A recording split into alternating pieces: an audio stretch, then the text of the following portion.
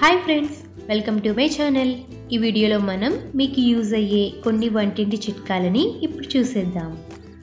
Tip 1 ఏంటంటే, coffee పొడి గడ్డ కట్టకుండా ఉండాలంటే దానిని ఎయిర్ టైట్ డబ్బాలో ఉంచి డీప్ ఫ్రిడ్జ్లో ఉంచితే ఎంతకాలమైనా గడ్డ కట్టకుండా ఉంటుంది.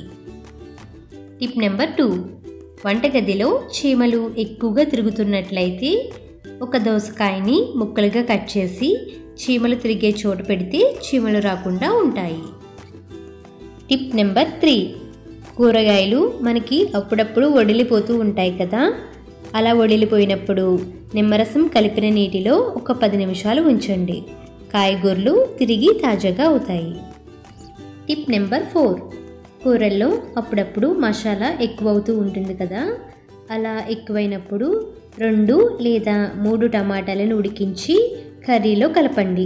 మసాలా ఘాటు తగ్గి కర్రీ కూడా మంచి రుచిగా ఉంటుంది.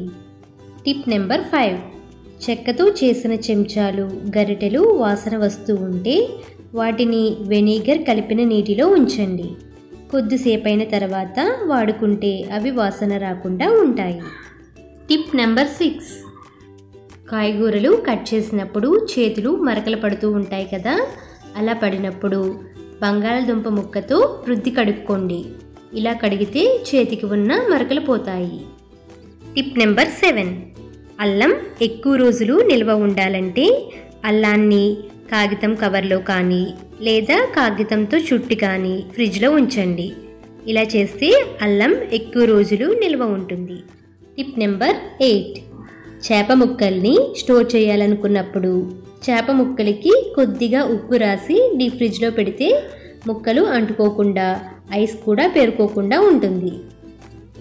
టిప్ నెంబర్ 9, అల్యూమినియం పాత్రలలో వండేటప్పుడు గిన్నె అప్పుడప్పుడు మాడుతూ ఉంటుంది కదా, అలా మాడకుండా ఉండాలంటే ఉడికేటప్పుడు చెంచా వెనిగర్ వేయండి. అడుగు మాడకుండా ఉంటుంది. టిప్ నెంబర్ 10, తేనె డబ్బాని చీమలు పట్టేస్తూ ఉంటాయి కదా, అలా చీమలు పట్టకుండా ఉండాలంటే తేనె సీసాలో 2-3 మిరియాలని యాడ్ చేసుకుని స్టోర్ చేసుకున్నట్లయితే తేనెని చీమలు పట్టకుండా ఉంటాయి. చూసారు కదా ఫ్రెండ్స్, మీకు ఈ టిప్స్ కనుక నచ్చినట్లయితే లైక్ చేయండి, మీ ఫ్రెండ్స్ అండ్ రిలేటివ్స్ కూడా షేర్ చేయండి. మరిన్ని మంచి వీడియోస్ కోసం మా ఛానల్ని సబ్స్క్రైబ్ అవ్వండి. Thanks for watching.